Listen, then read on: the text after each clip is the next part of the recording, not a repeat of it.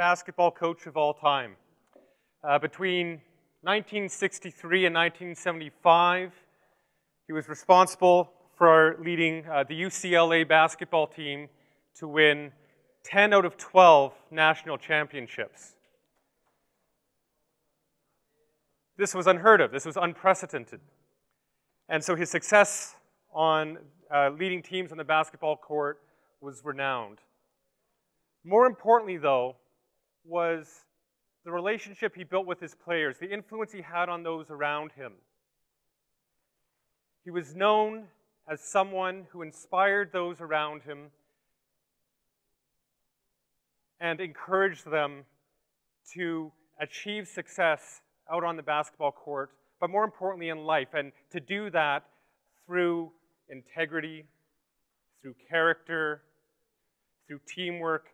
Several presidents of the United States have cited his influence on them, on who they've become and who they continue to want to be. Coaching is powerful. I believe that all of us in our own way are thirsting for, seeking for our own version of John Wooden in our lives. I also believe that we long to be this type of person to others. And it certainly influenced my thoughts on coaching, who I want to be, and what I want to be to others. Now, coaching in our industry, in our community, is actually something fundamentally new. I did a quick Google Trends search to see, when did this term agile coach come about? It's actually, as of 2006, 2008, 2011 even, the term agile coach barely even existed. Nobody was even searching for it. And then from that point, it goes on this exponential curve upwards, up till this. You see this giant spike in the past year in terms of just as an anecdote of interest in the term. And so, coaching in industry, coaching in our workplaces, is a relatively new phenomenon. And I like to do a little experiment here.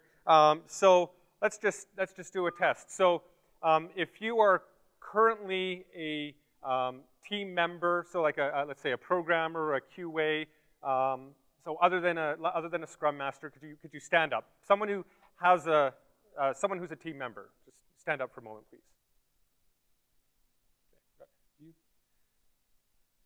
All right, thank you. You can sit back down. Who is an agile coach of some kind? Maybe that's a consultant, maybe that's an internal coach. Stand up. Wow, fantastic. Okay, sit back down, please. Any Scrum Masters who didn't include themselves in the previous category, could you please stand up?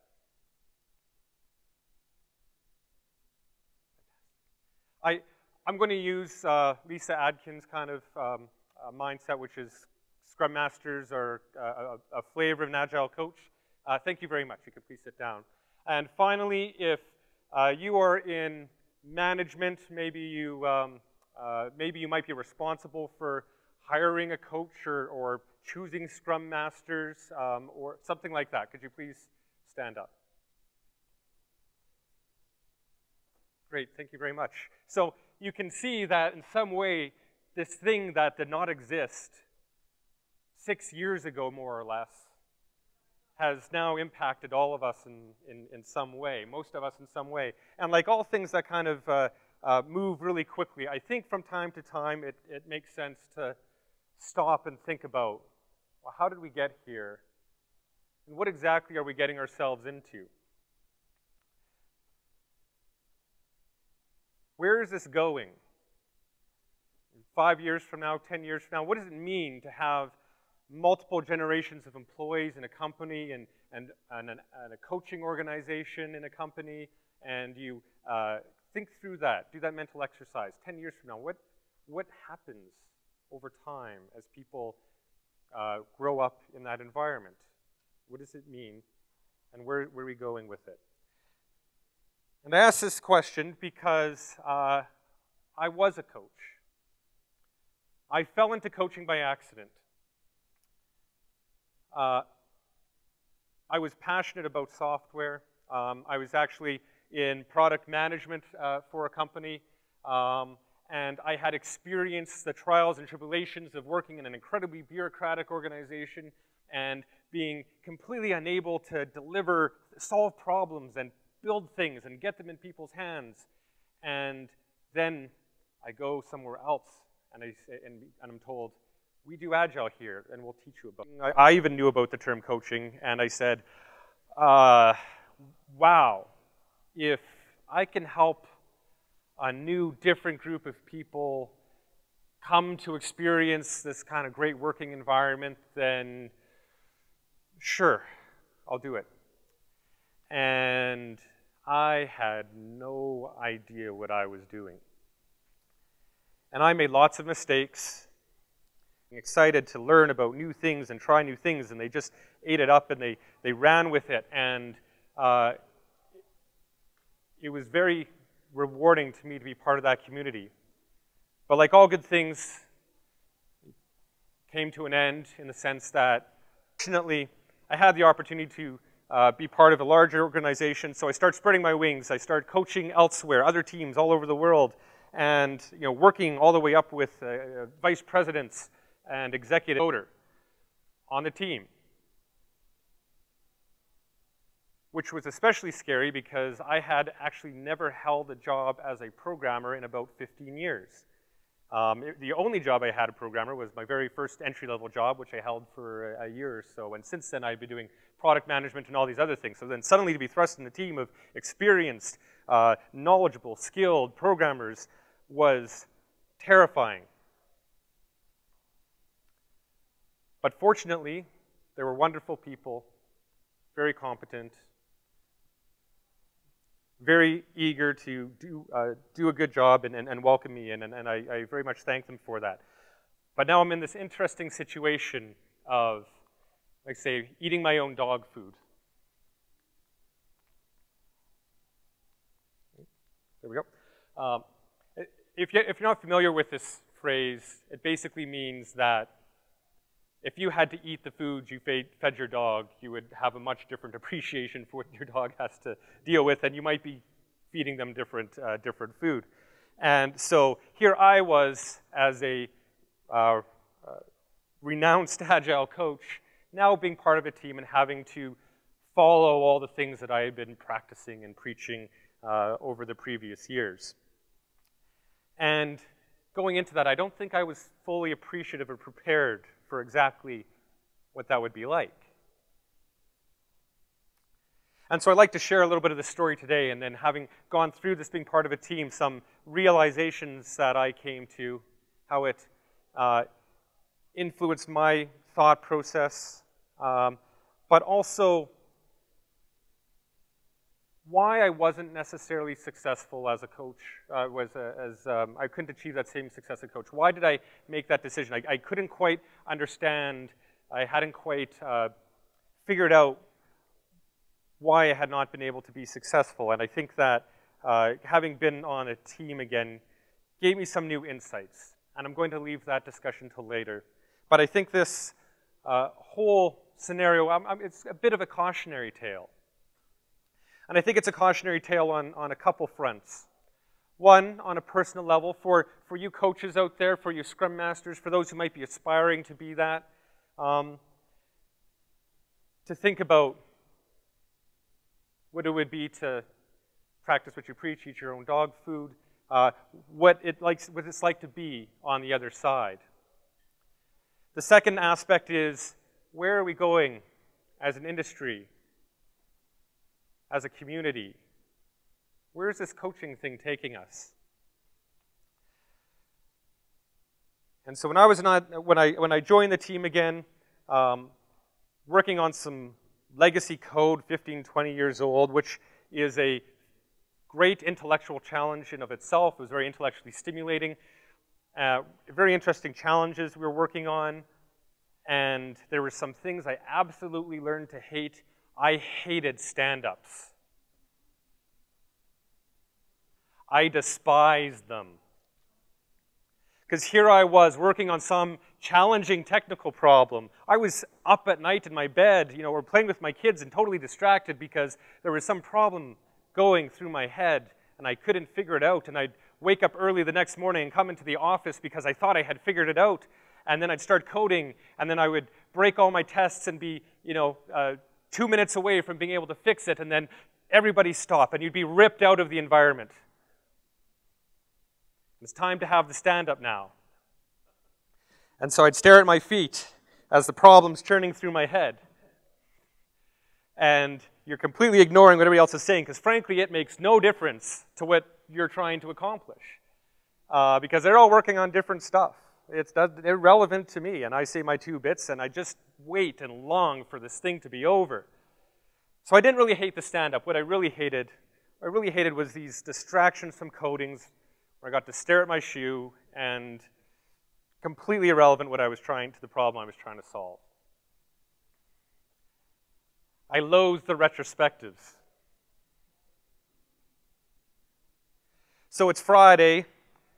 I know if I don't solve the problem, I'm going to go home on the weekend, and it's going to be burning through my head while I'm trying to spend time with my family and my kids, and I want to get this thing, this code checked in and have that sense of satisfaction, solve the problem, and then I'm ripped out of that world.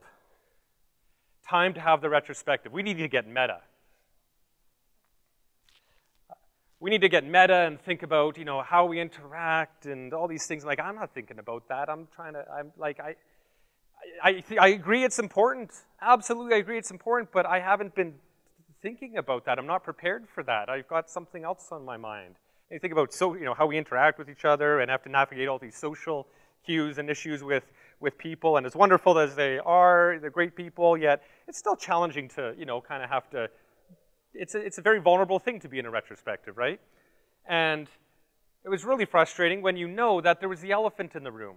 Well, there's not one elephant, there's multiple elephants in the room. So if you see me afterwards, please ask me about my experience with actual elephants here a couple years ago. It involves an electric fence and the power going out.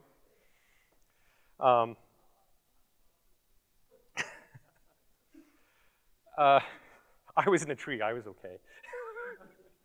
My coworkers were in the hut on the ground I think I had. And so the things that, the elephants in the room, the years and years of legacy code that was holding us back because it really needed a redesign, but nobody was willing to do it, we never talked about that. The fact that there was all these organizational issues and product management and we weren't actually getting feedback from the customer, no, we weren't going to talk about that.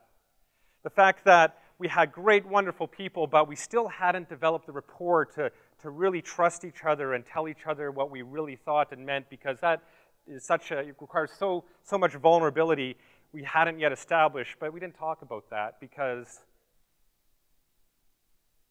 it was Friday afternoon, we were thinking about coding, and we weren't probably going to affect those things anyways. And so it was really frustrating to be, here. And so here I was, sullen, impatient, just let me get this thing over with. And then I despised the estimates. I have no clue how long this thing is going to take. Because every time I do something, I'm like, oh yeah, this is easy, no problem. I'm changing it from like a string to an integer. I mean, how hard could that be, right? Like, suddenly you've like hit spider webs out into every far reaches of the code, and you're like, wow, this blew up really quickly. And frankly, whether it was going to take a day or 2 months didn't make a difference because we're going to have to do it anyways, and it's not going to impact any decision. And probably most of all, I abhorred the concept of being coached. I was terrified now that I was no longer officially a coach, that the company would take a coach and then now like insert them on the team and say, here's your official coach now, because who the heck would they be to tell me how to be productive as a programmer? And fortunately, they had the foresight not to do this, and this didn't happen, but it was this perpetual fear. And then I have to think about, well, I don't think I'm really alone.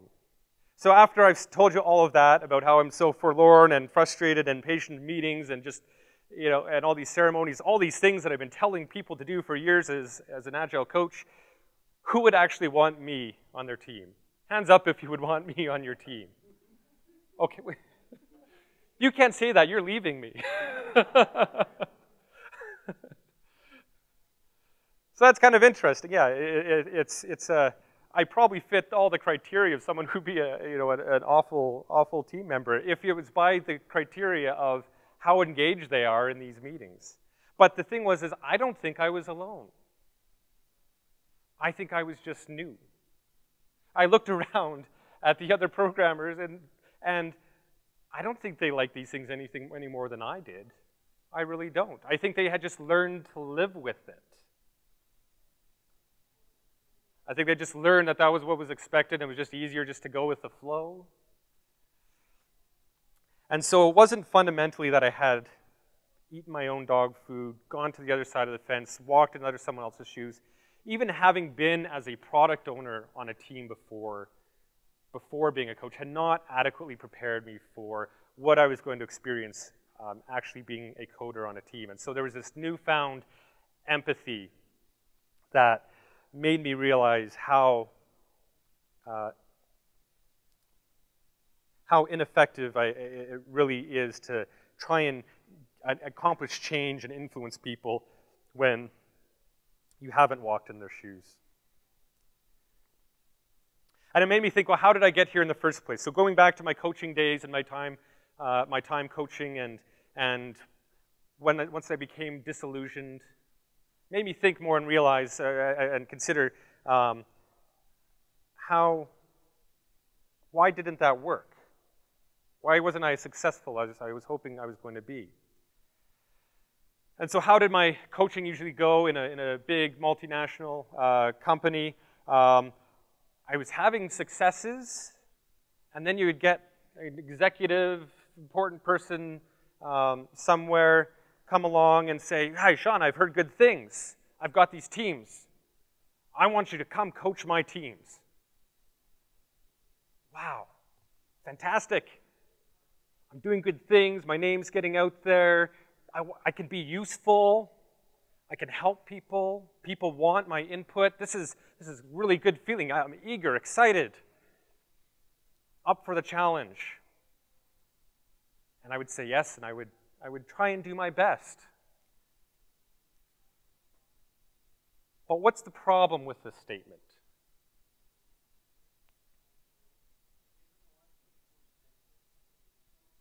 Thank you.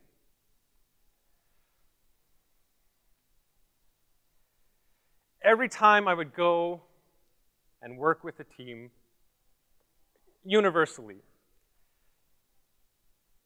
I'd find an environment where people were behaving perfectly rationally in the context that had an environment that had been created for them. There was always, universally, these smart, motivated people who want to come to work and be successful on a given day. Nobody doesn't want that. We all want to come to work and be successful. They all wanted to come to work, and everything they were doing made total sense. It wasn't always the right thing, but it was the right thing given the questions that people were asking them, what management had been asking them, how people had been rewarded in the past, how people had been disciplined in the past, the language that we were used at work, the things they were asked to keep track of. All of these things led them to behave in perfectly rational ways. And so I love this quote from David Marquet is, don't try and change the people, change the environment. And so once you kind of come to this realization that, yeah, people are motivated, they want to do work, they want to do good stuff, they want to code, they want to solve problems, just as I did. It's the environment around them. And so you say, well, who's responsible for the environment? Who's responsible? Everyone contributes to it, but my view is that the buck always stops with the leadership. So I go back to manager or executive or whoever, say, and come up with some polite way of trying to diplomatically say, like, I think perhaps, maybe, you know, I could coach you.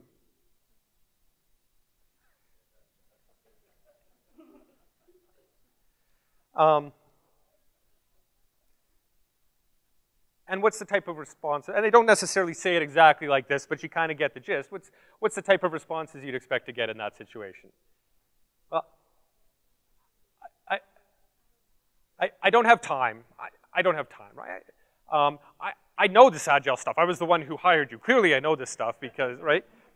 And, you know, really, it's the teams that need to be whipped into shape. I don't know how many times I've heard the teams need to be whipped into shape.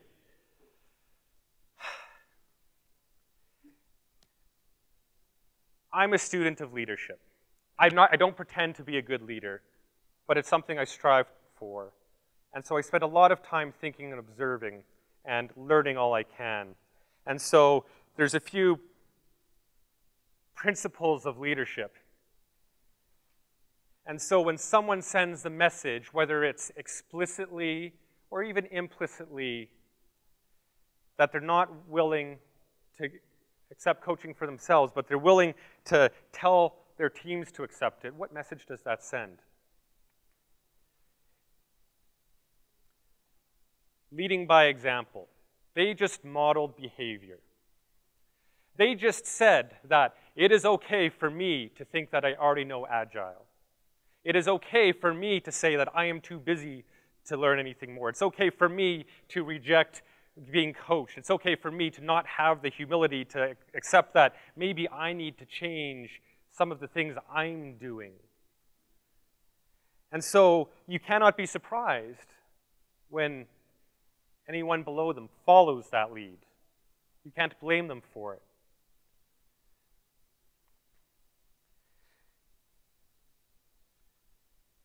And so I was in the situation where I had my mental vision of myself as this wise yogi on the mount who could, you know, dispense wisdom as an agile coach, where I think many times when I was asked to coach teams, this is to quote-unquote whip teams into shape.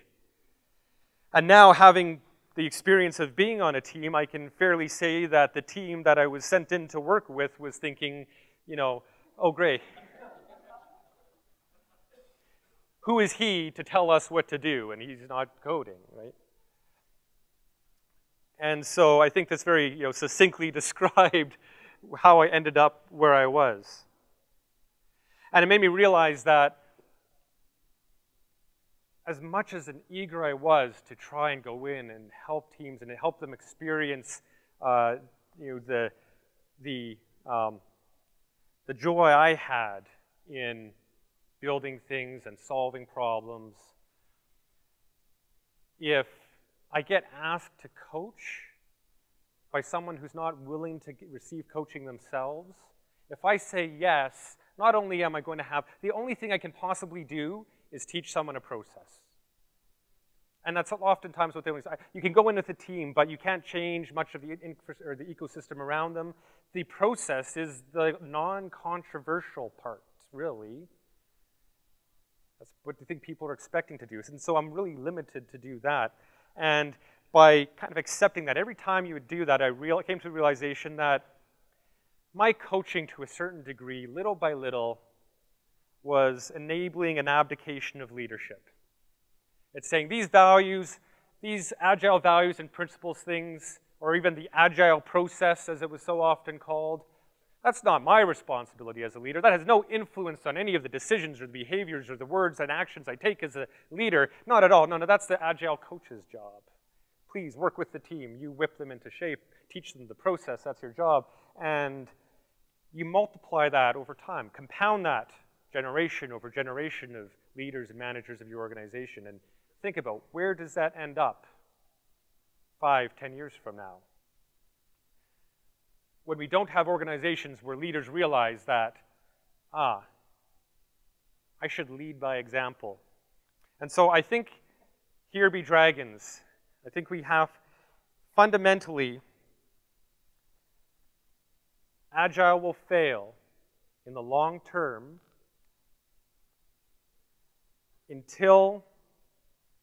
we embrace this leadership by example.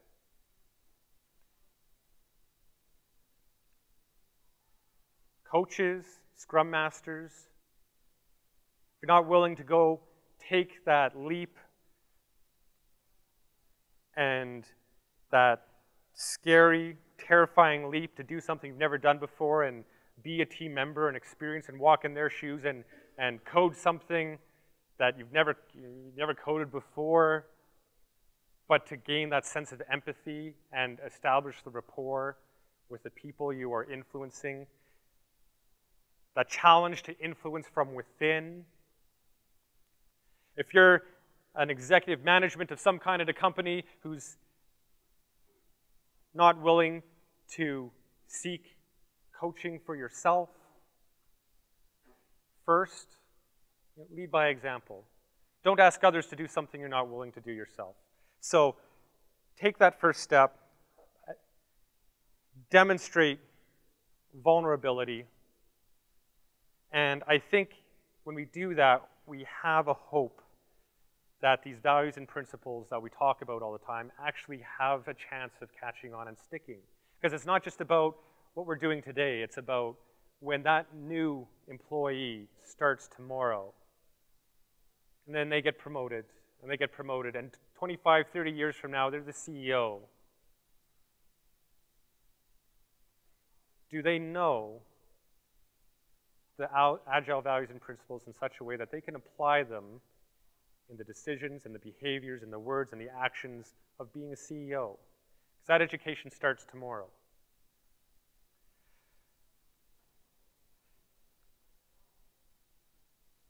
So thank you. I'm actually paying attention to what I'm doing for time. Holy smokes, I talked fast there. So I think I talked a lot faster than I thought I was going to talk. I have lots of time now to answer questions, I suppose. I'd like to say that it's been a bit of a long, kind of tumultuous journey, and there's a lot more details and things that went on to it. But I do want to thank a lot of the support I've had over the years in all roles, and I know Chris and Todd are both in the room here today. So I really have to give them a lot of thanks to being. I mentioned at the beginning of Coach Wooden and his influence on people and being an inspiration for who they want to be in life, not just in work, but who they want to be in life, not in terms of what you achieve, but in terms of integrity and character. And I have to thank those gentlemen for in many ways being that to me. Yes, questions?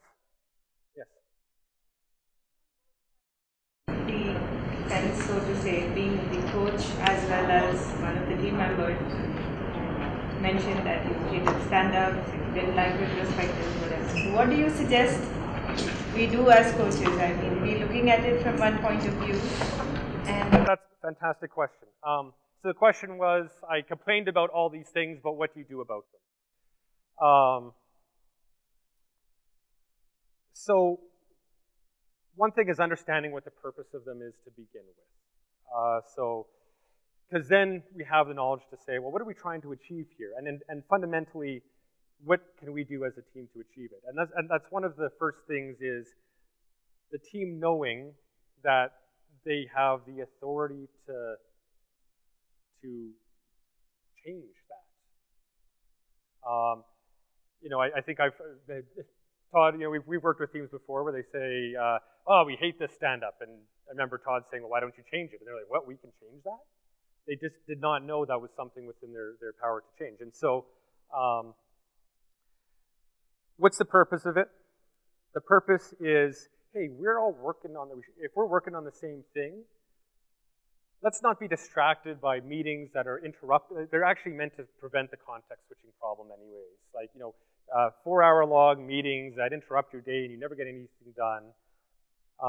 But they don't make a lot of sense if you're not actually working on the same thing, right? If they're just a status report, and that might be fine. There was cases where we weren't legitimately working on the same thing, and that was okay based on what we were doing. But then, do you need it if we're not actually collaborating? And sometimes we did and sometimes we weren't. The other thing is actually working on the same thing. And that was something we actually did start to change. And actually influencing from within was probably a more powerful way to do that. Rather than being a coach telling people to do, but actually being a team member and saying, hey team, I noticed this, I hate this, do you hate it as much as I do? Let's try something different. And so we would start, we say, oh, well, we're gonna start working on the same stuff. Like not just like your story, your story, your story, your story, but we're gonna work on the same story together. And now we actually have something to talk about. And then our stand-ups expanded to half an hour, 45 minutes even sometimes. And like, oh my goodness, that breaks all the Scrum rules. But the thing is, we actually weren't all legitimately talking about the technical details about the problem we were solving. Retrospectives,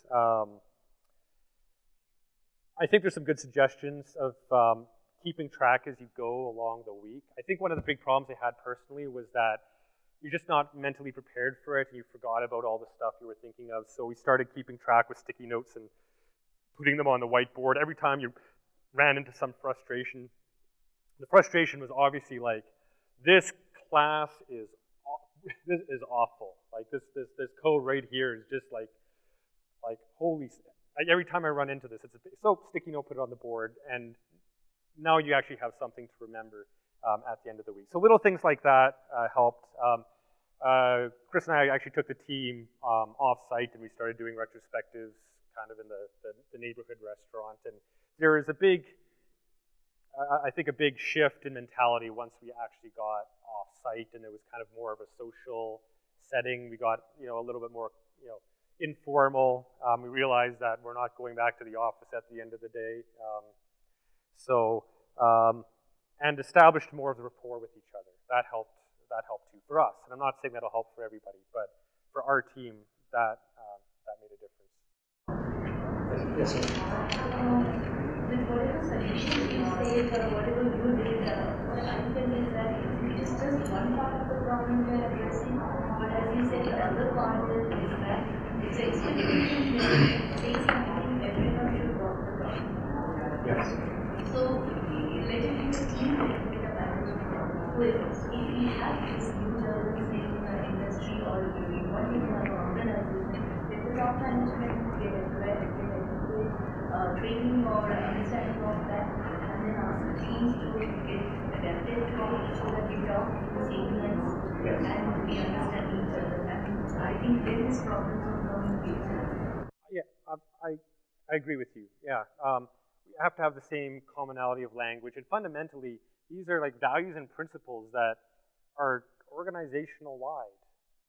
Right? You can't just have them isolated to some group, and so.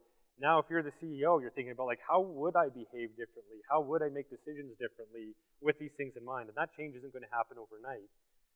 And it takes training and it takes coaching. And then fundamentally, leaders are all going to have to learn how to pass that knowledge on.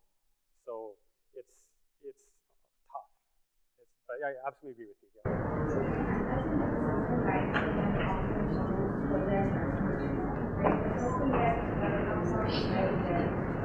Yes. So once you have an evaluation, the next direction is coaching and employees. So you can that direction or So the question is, there's an agile transformation in a company, and one of the first steps is hire agile coaches. Is that the right thing to do? I don't believe that. So there's terrific agile coaches around there, wonderful, wonderful, really talented people. I don't have anything against them. I mean, I was, not talented, but I was one myself. I think that there's a transient place for coaching in an organization because, as you say, it's a big shift, and and you need kind of that outside expertise, different way of thinking, the different ideas brought in. But if you have a standing coaching organization forever and ever and ever, and the leaders never learn that it's something that they have to do, I think that's a smell. I don't see how that's sustainable. Who gets coached? I think it's okay for the employees to get coached, but I think, again, you have to lead by example. If you want agile in an organization, leaders up the chain start with them and say, I need coaching first, in my opinion. start with me. I will readily admit that I don't know everything I need to know about this. I need to change. I need someone to help me. And then that sets the example. So when the coach comes in to help employees, it's like, well, we've been shown that this is safe to do. Yes, to the back. No, my question is very not so tough, very simple. We know that agile is not new. It's like 10 years back, I have studied it.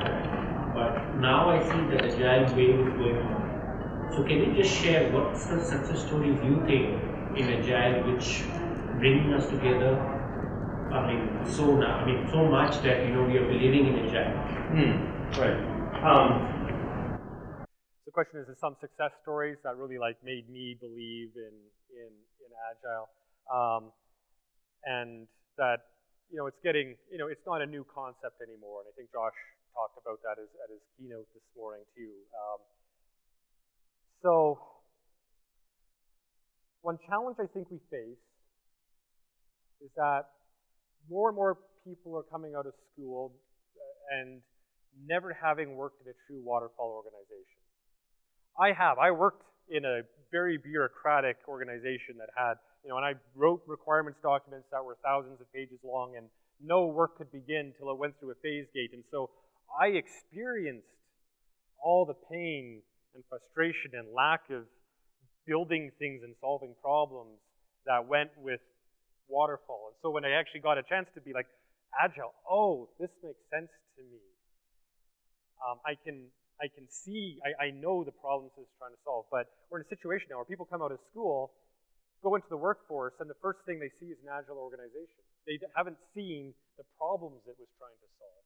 And so, to a certain degree, I'm not sure if I'm answering your question, but you need to take the time to teach the history a little bit to help realize that not everybody's going to have the same exposure to waterfall and why that doesn't necessarily work and why do we do something different. The success stories, I think the success stories I had and the teams I worked with initially were quite similar. When I went in and started working with teams, they were frustrated by projects that would fail. They would spend months and months and months working on a project, and it would just be nothing but pain and frustration.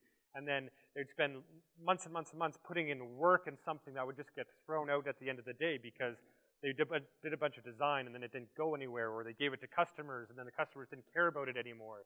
And so the concept of, oh, we can actually solve some of those problems. We can actually focus on building things and solving technical problems and giving it to people and seeing how they like it. I think that made a big difference. And I think that, Yes. Last question.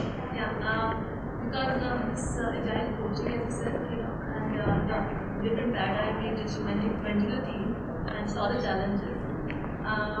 That's what my question is about. That when you're a coach, how would you be understanding the challenges of the team when the team is working together? And what would be the day of agile coach look like? Yeah. Because you're sitting outside, how do you know the challenges and how do you find a solution? that's a really great question. How does an agile coach know the challenges of the team and what are you looking for? I found that most of the real things the challenges I picked up did not come out in the stand-ups, did not come up in the planning or the retrospective meetings. I couldn't as a coach reliably just fly in and swoop in to go to a team's meetings and really determine what their challenges were. Most of it ended up being, and having been on a team, I think I really appreciate this now, was the day-to-day interactions, the way we made decisions, oh, well, we're going to cut some corners on doing this code because of some external pressure. That doesn't show up in those types of meetings. And so I do believe pretty strongly that you need to be embedded somehow. And then I personally kind of look at agile coaches as being the leadership coach for the team, whoever that team leader is, to help them see well, wait a second, did you realize that, you know, your team just decided that they're going to just do something because it means they can get it done this, you know, this sprint. Is that really the right thing to do over the long term? Maybe we need to communicate to them how important it is to, you know, for maintainability or to help each other out if they're too focused on their own work and not transferring knowledge and helping their team members. So I don't know if I answered your question, but I think embedding is pretty important. So I think that was... I mean, the same thing is, how do you embed into the team? Is it a lot of communication with the team leaders only?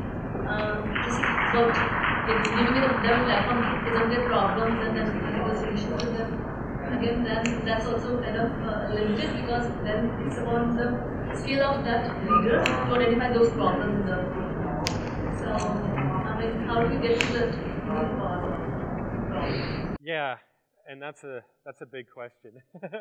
I think there's a lot of aspects to that. So I'd be happy to chat about that afterwards and maybe learn about your context a little bit more. And yeah, and if anybody's interested in chatting with me afterwards, I really appreciate it. This is my 3rd time in India now. I think I spent a total of 8 weeks here or so in the past 3 years. So I really enjoy it. So I like coming back every year. So Thank you very much for your time, and I look forward to talking to you.